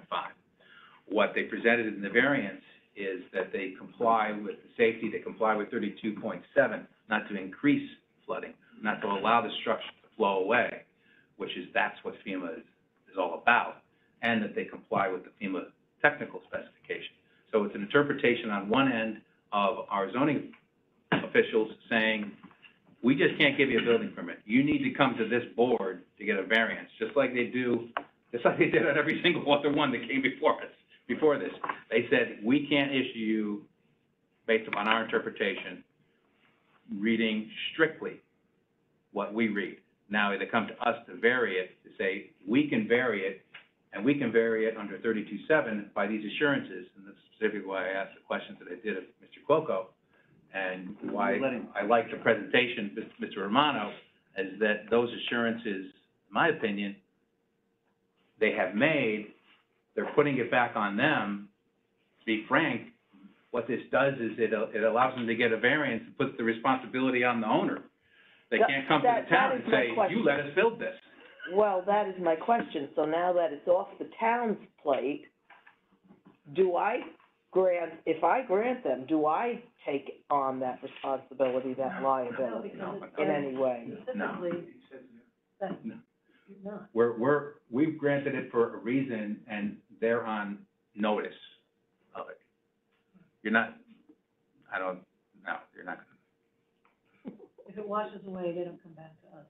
You're not liable. And who's standing behind that? Town of Fairfield? You just stated it. I couldn't see, anyone can sue anyone. And if someone takes that case, good luck to them. They're not, well, I won't comment further. I'm Okay. just a chairman, I'm not the attorney. My initial vote is passed, and I will determine how I go at the end. All right. Yes. Yes. Yes. Yes. You vote And I right away. can vote yes. Okay. Thank you. Everybody gets what they